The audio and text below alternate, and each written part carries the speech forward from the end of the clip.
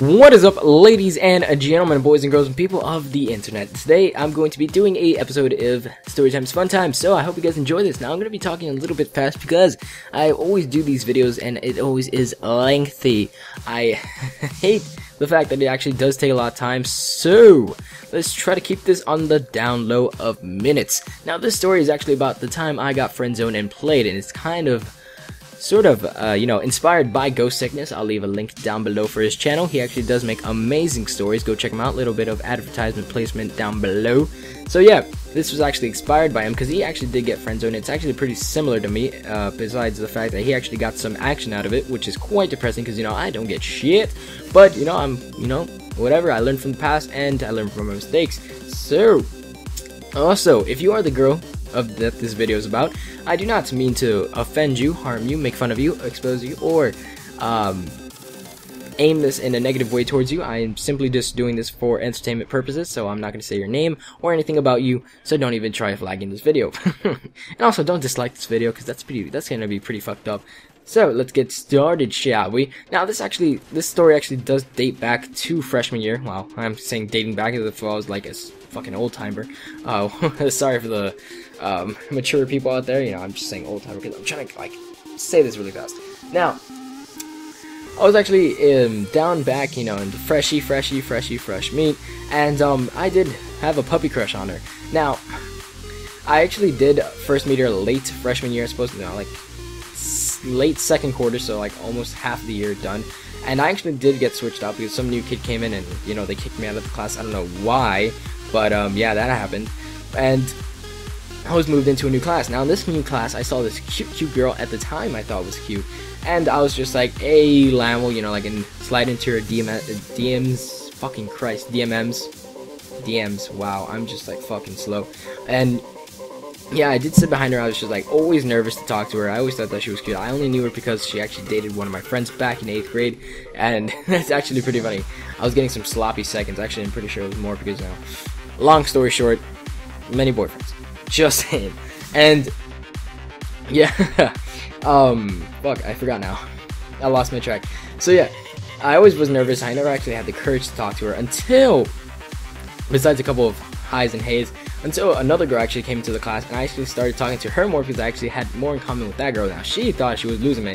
I don't know, some shit. She actually claimed some territorial shit. I don't know what you girls do, you guys are insane. But, yeah. So yeah, she actually did start talking to me more and more after that, and it's pretty funny. She was like, nah, he was mine first, get the fuck out, GTFO. And it was actually pretty funny. I thought it was pretty funny as well. And during freshman year, all her friends would always text me and comment on my pictures, and always talk to me in person saying, when are you guys gonna go out? You guys should go out. Cutest couple ever. You guys are so cute. And all that shit, and oh, you guys are gonna get married, I'm gonna be the wedding planner, I'm gonna be the bridesmaid, shit, and all my friends would be like, you know what, just bang and go, rip and dip, and all that shit, multiple, inappropriate comments, and that actually led on to me actually building up the courage to, start talking to her more and more, and actually try to go out with her, which actually led to me getting her number, and I'm actually just saying, hey stranger, with a smiley face, and have not been replied to in a fucking 5 months. Now, she said that her phone was disconnected, which was complete and utter bullshit, because she's been texting a lot of more people during the year. So that was kind of a slap to the face. And actually, she did go out with another dude. Well, she said she wasn't going out, but we all know you're going out, making out and shit. That's pretty much it. And that was actually pretty sad. So I actually did ignore her for the rest of the year. Even on her birthday, I did not wish her a happy motherfucking birthday. Just saying. That was a Z-snap formation. I'm a sassy mean girl, and I just completely ignored her when she asked me for a pencil. Flip her out, and it's actually pretty funny. I was acting like a complete fucking douche, and I ignored her, throughout the whole summer and everything. And yeah. What else? Yeah, during the summer I actually did lose some weight. I got some more attractive jeans in me, and some new jeans, just saying, Levi's. And I, got a new haircut, lost some acne, all that shit, got a little more attractive, I suppose. And that got some attention from her. Now, she actually started off commenting on my pictures and shit, and she never comments on my pictures, so I just show something. And commenting, oh, cute dog, oh, nice haircut, and shit like that. And I was just like, no. I never actually replied to her. And then actually starting in sophomore year, this is actually where it gets juicy.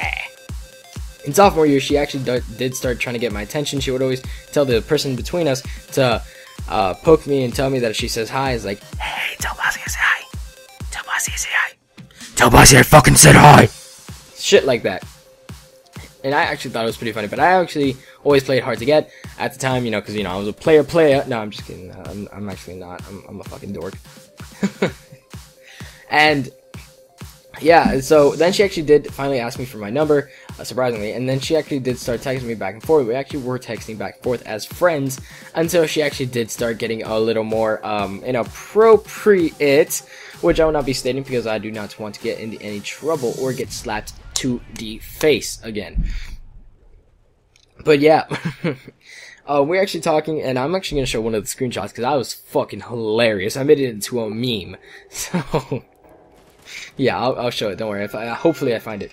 And yeah, we're texting, and I thought we were going pretty swell, and it was pretty sad, you know, later, that she actually did start texting me less and less. We stopped Skyping, which is quite sad. I was just like, oh, okay, well, okay, cool.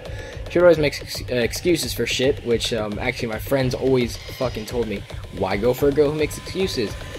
Hey, you want to go out? Sorry, my pet Roxy Rock died. Okay, you know what? Maybe next week. Hey, you want to go to the movies? Oh, I'm sorry, my mom says I can't go to the movies. I'm not even kidding about this part. And then 30 minutes later, hey, do you know any good movies that are at the theaters? Because my friends want me to go to the movie theaters with them, and I'm just like, okay then. Well, fuck you too. No, I'm just kidding. That's what I said in my head. I didn't say that to her because I'm a nice person. I keep shit to myself. And then later, I actually, let's just fast forward to the end. Later, I actually did, during my current girlfriend, well, past when we were like not really talking, we were just like really good friends, she invited me to her birthday, and I was just like, you know what, on the way there, hey yo, so and so, you know, my best friend, yo, let's pass by her house and let me just like end this. And he was just like, you know what, do it, I believe in you. So I like went outside her house with permission. I asked her, yo, can we slide over to your house? And she's like, yeah, sure. So I text her, we're here. She's like, oh, I'm sorry, I'm walking my dog. Excuse number one. And I was just like, oh, okay, I can just wait for you. And here's excuse number two. I'm sorry, I cannot go outside. I'm just like, okay, bitch, a simple no would have been fine. And I was actually pretty sad about that. My friends were just like, oh my fucking god, this, not quote unquote, dump this bitch.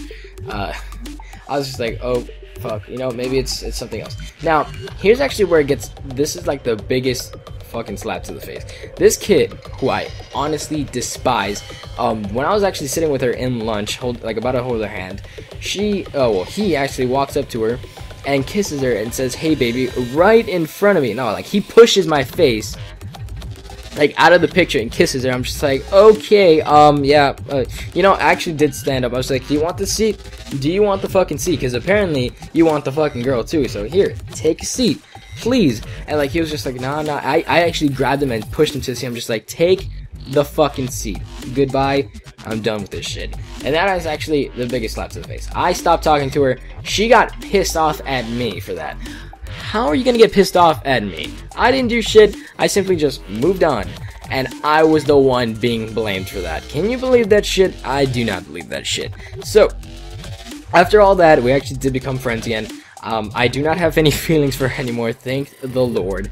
We're okay. We're not really good friends. We're just friends, you know, like text if we need any homework and shit like that. We don't go out like as friends. We don't go to the movies, nothing like that. We're just acquaintances, I suppose.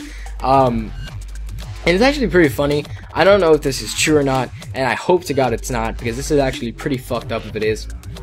During one of her most recent boyfriends, who is actually, I suppose I can call him a friend, I guess, he actually did quote unquote make out with her during the relationship with that one boyfriend, which is pretty fucked up. And he said to my girlfriend, and he goes up to my girlfriend, he's like, hey, do you know who so-and-so's new boyfriend is? I want to know if he's, quote-unquote, swore or not, so I can stop making out with his girlfriend and fingering her. And I'm just like, yo, that's fucked up. Now, I'm not saying that's true or not. I'm not saying anything bad. That's pretty much it for this story. I hope you guys enjoyed it. And if you didn't, oh well. And if you're the girl, please, again, do not leave a dislike. You know, I try to make this interesting. I try to make it PG-13, I suppose.